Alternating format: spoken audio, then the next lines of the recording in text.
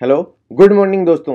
आज है 11 दिसंबर 2017 और आज की डिस्कशन में हम 10 और 11 दिसंबर की इंपॉर्टेंट द हिंदू और पीआईबी न्यूज़ है वो डिस्कस करेंगे। इसी के साथ हमारी डेली प्रीलिम्स की जो इंपॉर्टेंट क्वेश्चन सीरीज है वो भी कंटिन्यू रहेगी। तो चलिए हमारी डिस्कशन है वो स्टार्ट करते हैं। आज सबसे पहले जो न्यूज़ आई है वो आईएसआईएस के बारे में न्यूज़ आई है, तो उसके जो पॉइंट्स हैं वो देख लेते हैं।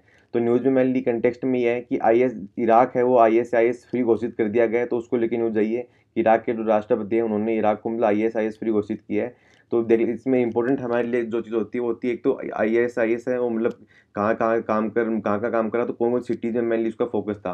तो सबसे पहले तो देखो यूपीएससी मैच द फॉलोइंग में जो इंपॉर्टेंट सिटी होती है उनके बारे में पूछ लेती है जो रिसेंटली न्यूज़ में रहती है। जैसे कि जो मोसुल सिटी है वो इराक की है, तो वो उससे पहले मतलब अभी जो सबसे लास्ट में जो सिटी अटैक कर रखा था आईएसआईएस ने वो थी रावी सिटी। और रावी से जस्ट पहले जो सेकंड लास्ट सिटी थी जिस पे आईएसआईएस ने कब्जा कर रखा था इराक की, उसका नाम था मोसुल। तो यूपीएससी ऐसे मैच द फॉलोइंग में पूछ सकती है कि मोसुल सिटी है वो कहाँ की है, रोहिन प्रांत कहाँ का, तो हमें पता होना चाहिए कि कौन कौन सी चीज़ें कहाँ की, मतलब कौन सी जो सिटीज़ है वो कहाँ कहाँ की, क्योंकि देखो जो न्यूज़ में वही हमें याद रखनी है, तो लोकेशन में इंपॉर्टेंट हो जाती है।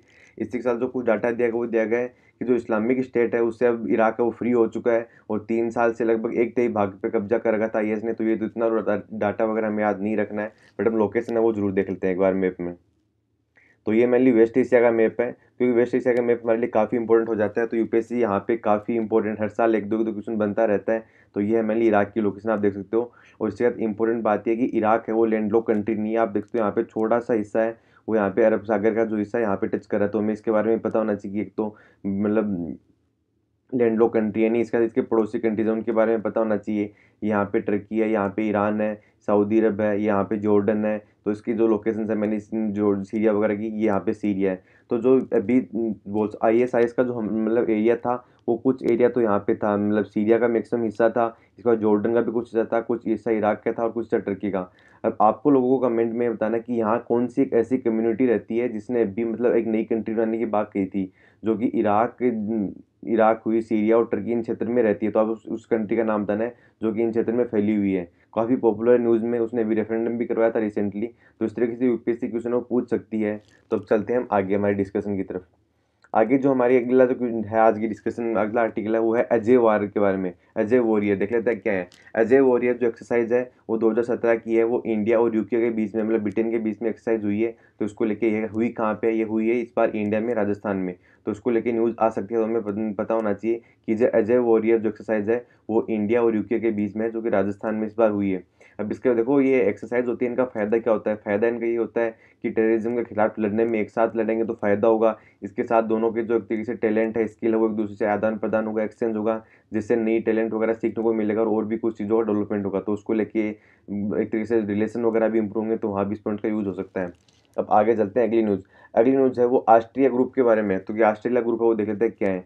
ऑस्ट्रेलिया ग्रुप है वो मेनली एक इनफॉर्मल अरेंजमेंट है, सॉरी इनफॉर्मल आर्गूमेंट है। तो हमें पता होना चाहिए कि है सबसे पहले है क्या। इसके बाद अगला ये है कि इसके जो भी सदस्य होते हैं ऑस्ट्रेलिया ग्रुप के, उन सदस्यों को ये कंडीशन फुलफिल करनी पड़ती है कि वो जो भी मतलब केमिकल वगैरह या बायोलॉजिकल चीज़ें एक्सपोर्ट कर रहे हैं उनसे वेपन ना बने। मतलब सदस्य देश होते हैं उनके एक्सपोर्ट से केमिकल और बायोलॉजिकल वेपन वो नहीं बनने चाहिए, और इसके लिए जो ट्रीटी है, ये ग्रुप है वो बनाया गया था ऑस्ट्रेलिया ग्रुप। और ये ऑस्ट्रेलिया की लीड के द्वारा बनाया गया है, मतलब ऑस्ट्रेलिया ने इसे स्टार्ट किया था, इसीलिए इसका नाम है वो ऑस्ट्रेलिया ग्रुप है। तो ये हमें पता होना चाहिए कि मान लिया केमिकल और बायोलॉजिकल वेपन है उनको रोकने के लिए, उनके एक्सपोर्ट को रोकने के लिए इसका निर्माण वो किया गया है।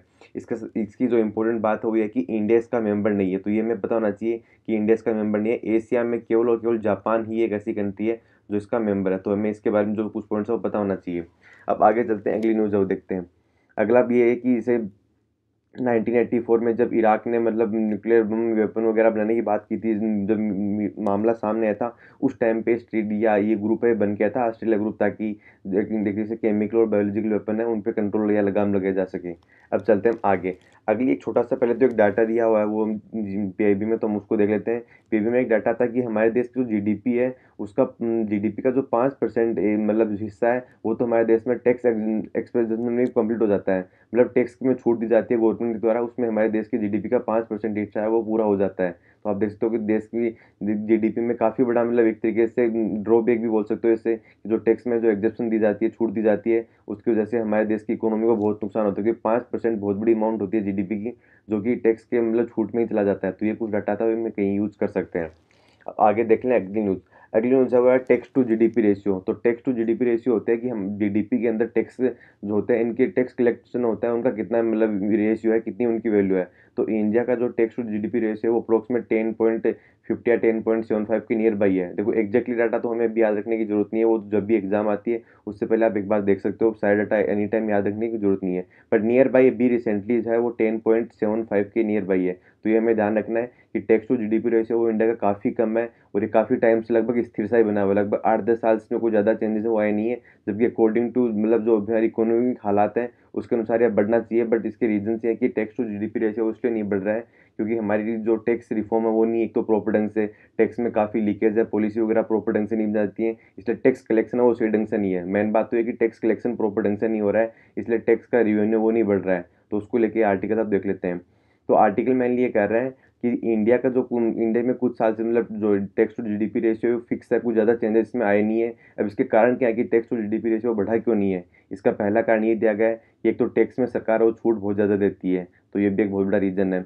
इसका दूसरा रीज़न ये है कि टैक्स एवोल्यूशन वो होता है कि कुछ कंपनियां वो फर्जीवाड़े के थ्रू मतलब गलत एक्टिविटीज़, गलत काम करके टैक्स को एक बचा लेती हैं। एक तरीके से मतलब आप बोल सकते हो कि गफला करके जो टैक्स को बचाया जाता है उसको बोलता है टैक्स एवोल्यूशन। तो ये हमें बताना चाहिए। और तीसरा टर्म होता है, तीसरा वो है टैक्स अवॉइडेंस। टैक्स अवॉइडेंस और टैक्स एवोल्यूशन में एक माइनर मतलब बहुत बड़ा डिफरेंस भी, और माइनर भी बोल सकते हो आप इसे। टैक्स एविएशन का मतलब तो होता है कि आपको कंपनी है वो फर्जीवाड़ा, कोई भी संस्था है, कुछ कोई भी इंसान है वो फर्जीवाड़े के थ्रू या गफला करके मतलब नियम कानूनों का उल्लंघन करके टैक्स को बचा रहा है, वो तो होता है टैक्स इवोल्यूशन। और टैक्स अवॉइडेंस होता है कि जो भी गवर्नमेंट के द्वारा रूल रेगुलेशन बनाए गए हैं उनमें लूप होल है, उनकी कमियों का फायदा उठा के टैक्स को बचाना, तो होता है टैक्स अवॉइडेंस। तो जो टैक्स एविएशन है ये तो एक तरीके से होता है इलीगल काम, और टैक्स अवॉइडेंस होता है ये होता है कि जो गवर्नमेंट की जो पॉलिसी है उनका एक लूप होल है, उनमें जो कमी है उनका फायदा उठाया जाता है। तो ये एक तरीके से लीगल है बट है गलत, दोनों ही गलत है, बट ये लीगल होके गलत है और ये इलीगल है और फिर भी गलत है, ये दोनों। तो ये में दोनों में डिफरेंस है वो पता होना चाहिए। अब आगे फिर आर्टिकल ये बता रहा है कि गवर्नमेंट को है वो मतलब अभी रिसेंटली इनकम टैक्स रूल है उनमें चेंजेस करने होंगे, क्योंकि हमारे देश में इनकम टैक्स के रूल है वो काफ़ी पुराने अप्रोक्सीमेट 1961 के टाइम के रूल है वो चल रहे हैं, तो गवर्नमेंट को इनमें चेंजेस करने होंगे। इसी के साथ इंटरनेशनल जो स्टैंडर्ड है टैक्स वगैरह के कलेक्शन करने के, उनको हमें फॉलो करना होगा, और सरकार को जो भी पॉलिसी है उनको स्ट्रॉन्ग करना होगा, लूप होल है उनको दूर करने के लिए कमेटी या नए तरीके से आप बोल सकते हो ड्राफ्ट वगैरह तैयार करने होंगे, ताकि जो भी लूप होल है टैक्स जिसकी वजह से लोग टैक्स अवॉइड करते हैं उनको दूर किया जा सके। तो ये कुछ यहाँ पे पॉइंट दिए गए हैं जिन्हें में मतलब एग्जाम वगैरह में इनको हम यूज़ कर सकते हैं। तो ये थी आज की हमारी डिस्कशन। अब हम चलते हैं आगे क्वेश्चन की तरफ, क्योंकि बाकी जो क्वेश्चन है वो हम बाकी जो पॉइंट्स है हम क्वेश्चन की फॉर्म में यहाँ पे डिस्कस करेंगे। तो आज के जो क्वेश्चन है वो देख लेते हैं। आज का सबसे पहला क्वेश्चन ये है कि यूनेस्को ने रिसेंटली कौन सी एक ऐसी साइट है मतलब इंडिया की जिसे कि इंटेंजेबल कल्चरल हेरिटेज के नाम से मतलब दर्जा दिया इंडिया में। तो ये आपको बताना है कि यूनेस्को ने रिसेंटली कौन सी intangible cultural heritage of humanity है जिसको भी दर्जा दिया इंडिया में।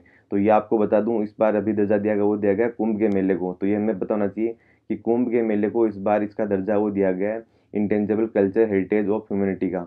अब जो इससे लास्ट ईयर दिए गए थे वो दिए गए थे, सबसे पहले लास्ट ईयर दिया गया वो दिया गया था एक तो योगा को, और दूसरा दिया गया था नारोज को। नारोज है वो आपको पता है कि पारसी धर्म का न्यू ईयर है वो है, तो ये हमें पता होना चाहिए।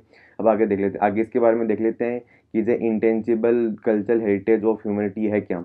तो ये बता दूं आपको कि इंटेंजिबल जो कल्चर हेरिटेज है इसको यूनेस्को की 2003 की जो मीटिंग है, जो कन्वेंशन हुई थी उसके तहत इसका निर्माण है वो किया गया था। अब इसका काम क्या है? इसका काम ये है कि जो भी कल्चरल ऑर्गेनाइज या कल्चर जो भी एक्टिविटीज़ होती हैं ऑर्गेनाइजेशन है उनको एक तरीके से दर्जा देती मतलब एक तरीके से दर्जा देती है, ताकि वो अपनी एक तरीके से आइडेंटिटी वो बना के रखें, अपने को सिक्योर कर सकें, उसके लिए काम है। और आपको तो इंडिया में इसके अंदर टोटल 13 साइट है वो इंक्लूड है। इससे पहले कुंभ के मेले से पहले टोटल 12 साइट थी, और अब कुंभ के मेले को मिला के टोटल 13 साइट हो गई है। तो ये यूपीएससी पूछ सकते हैं कि इंडिया में कितनी साइट्स वगैरह वहाँ पे। अब अगला पॉइंट देख लेते हैं। अगला है वो मैंने लिया नेशनल कंपनी लॉ ट्रिब्यूनल के बारे में। तो आपको बताना है कि नेशनल कंपनी लॉ ट्रिब्यूनल है वो कौन सी बॉडी है। तो नेशनल कंपनी लॉ ट्रिब्यूनल है वो आपको बता दूं कि कृषि जुडिशियल बॉडी है, मतलब कि उसके पास कुछ हद तक की एक तरीके से कोर्ट की तरह भी पावर होती हैं, ताकि सिविल कोर्ट की तरह पावर होती हैं, ताकि ये प्रॉपर ढंग से जो है मतलब रिजल्ट वगैरह अनाउंसमेंट है एक तरीके से जो भी इश्यू है उसको सोल्व कर सके। तो इसके लिए इसको कृषि जुडिशियल की मतलब कोर्ट की तरह आदि पावर होती हैं। तो ये पता होना चाहिए मतलब कुछ पावर होती है, फ्यू पावर्स लाइक कोर्ट की तरह कुछ ऐसी पावर होती हैं जिनको यह यूज़ कर सकती है। तो ये हमें पता होना चाहिए कि नेशनल कंप्यूटर ट्रिब्यूनल के बारे में। अब देखते हैं अगला। अगला क्वेश्चन ये है कि साइकोन क्या है। साइकोन 2017 के बारे में आपको बताना है, ये हमने डिस्कस किया हुआ है। तो साइकोन 2017 है वो फर्स्ट कन्वेंशन एक तरीके से इंटरनेशनल कॉन्फ्रेंस है जो कि स्पोर्ट्स मेडिसिन और स्पोर्ट्स साइंस को लेके हुई है। इसको प्रमोट मतलब स्पोर्ट्स साइंस को प्रमोट करने के लिए, स्पोर्ट्स मेडिसिन को प्रमोट करने के लिए पहली कॉन्फ्रेंस है जो कि इंडिया में आयोजित की जा रही है 2017 न्यू दिल्ली में। तो ये हमें पता होना चाहिए इस चीज़ को लेके। अब चलते हैं अगली। अगला क्वेश्चन ये है कि राष्ट्रीय आविष्कार अभियान है, ये किससे रिलेटेड है? राष्ट्रीय आविष्कार अभियान के बारे में बताना है। तो राष्ट्रीय आविष्कार अभियान है वो एचआरडी मिनिस्ट्री के द्वारा चलाया गया था 2015 में। अब इसमें काम क्या था? राष्ट्रीय आविष्कार अभियान में काम ये था कि 6 से 18 साल तक के जो बच्चे हैं उनमें एक तरीके से साइंस और मैथ्स के प्रति जिज्ञासा, मतलब उनमें अट्रैक्शन पैदा करना, ताकि जिसकी वजह से वो आगे फ्यूचर है वो प्रॉपर ढंग से रिसर्च वगैरह कर सकें। और इसमें प्रावधान ये किया गया था कि जो गवर्नमेंट स्कूल हैं वो बड़े इंस्टीट्यूट हैं उनमें जाके मतलब एक तरीके से उनसे कनेक्ट होंगी, वहाँ के प्रोफेसर हैं उनका आदान प्रदान का मतलब विजिट होगी उनकी, ताकि वो जो स्कूल के बच्चे होते हैं उनको कुछ एक्स्ट्रा सिखा सकें। और स्कूल वगैरह हैं वो भी बड़े इंस्टीट्यूट की विजिट करेंगी तो वहाँ भी उनको फ़ायदा होगा। तो इसको लेके स्टार्ट किया गया था, तो हमें पता होना चाहिए इसके बारे में। अब अगला देखते हैं। अगले है क्वेश्चन हुआ है कि स्वामीनाथन रिपोर्ट के बारे में बताना है। ये क्वेश्चन आपको बताना है क्योंकि इसके बारे में बहुत डिस्कस कर चुके हैं और काफ़ी इंपॉर्टेंट क्वेश्चन है। स्वामीनाथन रिपोर्ट हो किसके ऊपर आई थी, तो ये आप बताओगे। अब चलते हैं आगे। अगला क्वेश्चन ये है कि डायरेक्ट टैक्स कौन कौन से है, इनमें से आपको बताना है। तो डायरेक्ट टैक्स में आपको 3 ऑप्शन दिए गए यहाँ पे। रियल प्रॉपर्टी टैक्स, दूसरा है पर्सनल प्रॉपर्टी टैक्स, तीसरा है इनकम टैक्स और जो निगम टैक्स वगैरह होते हैं। तो आपको बताना है कि इनमें से कौन से डायरेक्ट टैक्स हैं। तो बता दूं कि तीनों ही ये डायरेक्ट टैक्स हैं, तो हमें इनके बारे में ध्यान होना चाहिए। इनडायरेक्ट टैक्स तो देखो अभी हमें याद रखने की जरूरत नहीं, क्योंकि जीएसटी आने के बाद सभी है वो मर्ज हो गए। इनडायरेक्ट टैक्स तो वो भी मेरा देखना नहीं है। डायरेक्ट टैक्स वो होते हैं कि जो पर्सन होता है, मतलब जिसे टैक्स पे करना होता है, जिसने भी चीज़ें वगैरह खरीदी होती हैं उसे डायरेक्ट पे करना होता है। जैसे इनकम टैक्स है, अब जिस भी आदमी की इनकम है उसी को पे करना होगा, ना कि किसी और को पे करना है। उस तरीके से अगर कोई आदमी प्रॉपर्टी खरीदा है तो उसे खुद को ही वो टैक्स है वो पे करना पड़ेगा। तो डायरेक्टली जो जिस पर्सन के द्वारा पे किया जा रहा है उसे बोल देते हैं डायरेक्ट टैक्स। अब आगे देखते हैं। अगला क्वेश्चन ये है कि जो मॉनेटरी पॉलिसी है महंगाई के लिए वो किस चीज़ को फोकस करती है? कंज्यूमर प्राइस इंडेक्स को करती है या होलसेल प्राइस इंडेक्स को करती है? तो ऑब्वियसली कंज्यूमर प्राइस इंडेक्स को देख के ही मॉनेटरी पॉलिसी वो महंगाई वगैरह के लिए रूल रेगुलेशन है उसको फोकस करती है। तो ये हमें ध्यान है। अब आगे देखते हैं। अगला क्वेश्चन ये कि फिलिप्स कर्व वो किससे रिलेटेड है? फिलिप्स वर्क कर्व या फिलिप्स वर्क कर्व के बारे में बताना आपको। तो ये मेनली इन्फ्लेशन रेट और जो अनएम्प्लॉयमेंट की जो रेट होती है उसको शो करता है।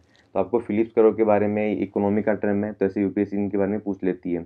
अब अगला क्वेश्चन ये है कि ऑफिस ऑफ प्रॉफिट में कौन कौन सी पोस्ट हैं वो आती हैं? ऑफिस ऑफ प्रॉफिट में सॉरी कौन कौन सी पोस्ट है वो नहीं आती हैं, आने की तो बहुत सी आती हैं। कौन कौन सी ऐसी पोस्ट हैं जो ऑफिस ऑफ प्रॉफिट में नहीं आती हैं? 3-4 ऐसी गिनी चुनी पोस्ट हैं, तो आपको बतानी है कमेंट बॉक्स में। तो आज आपके लिए जो होमवर्क है वो 2 ही क्वेश्चन है। एक तो स्वामीनाथन रिपोर्ट किसके लिए है और दूसरा है कि ऑफिस ऑफ प्रॉफिट में कौन कौन सी पोस्ट हैं जो आती नहीं है। अगला क्वेश्चन ये है कि जल्लीकट्टू है वो कहाँ है, कौन से स्टेट का है? तो जल्लीकट्टू आपको पता है तमिलनाडु का है। अगला है कि ग्लोबल जीरो किससे रिलेटेड है? तो ग्लोबल जीरो है, ये भी क्वेश्चन आपको बताना कि ग्लोबल जीरो है वो किस रिलेटेड है, क्या है इसके बारे में। और अगला क्वेश्चन है वो है IIP, index of industrial production है वो किसके द्वारा जारी किया जाता है? तो इंडेक्स ऑफ इंडस्ट्रियल प्रोडक्शन है वो सीएसओ के द्वारा, सेंट्रल स्टैटिस्टिक्स ऑफिस के द्वारा जारी किया जाता है। तो ये हाँ, तो अब हमें वो रिवीजन एक बार वो देख लेते हैं आज कौन कौन सी न्यूज़ हमने डिस्कस की है। तो आज सबसे पहले जो हमने न्यूज़ डिस्कस की है वो आईएसआईएस के बारे में डिस्कस किए हैं कि इराक है वो आईएसआईएस फ्री हो चुका है और वहाँ की मोसुल वहाँ की सिटी है, रावी वहाँ की जो इम्पोर्टेंट सिटी है जहाँ पे आईएसआईएस ने कब्जा कर रखा था और 3 साल से वहाँ पे उन्होंने काफ़ी एरिया कवर कर रखा था। मैप इसमें हमारे लिए इंपॉर्टेंट था। अगली जो न्यूज़ थी वो हमने अजय वॉरियर एक्सरसाइज के बारे में डिस्कस की, जो कि इंडिया और यूके के बीच में की गई थी, राजस्थान में इस बार ही की गई 2017 में। और अगली जो न्यूज़ थी वो हमारी वो थी ऑस्ट्रेलिया ग्रुप को लेके। तो ऑस्ट्रेलिया ग्रुप है वो मेनली इनफॉर्मल अरेंजमेंट है और इसके साथ ही है इसका मेन फोकस वो ये कि केमिकल और बायोलॉजिकल वेपन्स हैं उनका एक तरीके से एक्सपोर्ट हो वो रेगुलेट हो, मतलब किसी भी ऐसी कंट्री के पास ना जाए जिससे केमिकल और बायोलॉजिकल वेपन बन जाए। तो इस पर फोकस करता है। और अगर इंडिया, सबसे इंपॉर्टेंट बात इसकी है कि इंडिया इसका मेंबर नहीं है, तो इस पर यूपीएससी हमारे ऊपर क्वेश्चन वो बन सकता है कि इंडिया इसका मेंबर है या नहीं है। और अगला देखा हमने कि टैक्स टू जीडीपी रेशियो देखा कि किस तरीके से टैक्स में चोरी की जाती है, तो उसको रेगुलेट करने के लिए गवर्नमेंट को क्या क्या स्टेप उठाने चाहिए और गवर्नमेंट क्या क्या नए स्टेप उठा रही है। टैक्स एवोल्यूशन देखा, टैक्स अवॉइडेंस है वो चीज़ें देखी। और टैक्स टू जीडीपी रेशियो में हमने देखा कि हमारे देश में जो टैक्स एग्जम्पशन है, मतलब टैक्स में जो छूट दी जाती है सरकार के द्वारा, उसकी वजह से कितना सरकार को लॉस हो रहा है, जीडीपी में 5% है उसका नुकसान हो रहा है। ये चीज़ें हमने डिस्कस की। इसके साथ आगे हमने मैपिंग के अलावा जो यूनेस्को के बारे में जो पॉइंट्स था वो डिस्कस किया। तो हमने देखा यहाँ पे कि इंटेंजिबल जो कल्चरल हेरिटेज और ह्यूमैनिटी है उसके बारे में पॉइंट हमने डिस्कस किए। यूनेस्को के जो और पॉइंट थे वो डिस्कस किए। कुंभ का मेला है वो इस बार शामिल किया गया इसमें। तो ये जो कुछ पॉइंट्स हमने यहाँ पे डिस्कस किए, तो ये सारी डिस्कशन आज की हमारी यहाँ कंप्लीट होती है। थैंक यू दोस्तों।